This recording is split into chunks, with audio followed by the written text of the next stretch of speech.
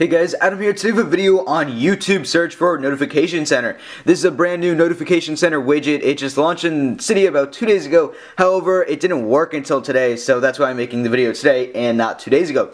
Now what this does is it adds a little YouTube search widget to Notification Center, so you can very easily just search on YouTube. And it requires iOS 5 and higher, and it's free in the BigBoss repo. So basically the tweak is very simple. To enable it, you just go into settings and you go under notifications. So under notifications, just tap on it and then make sure it's enabled. And once it's enabled, you guys will see the actual tweak right here. And the actual tweak is pretty simple. It just has the little search bar there and the search button. So I'll just type in, let's just say tech, why not? I will search.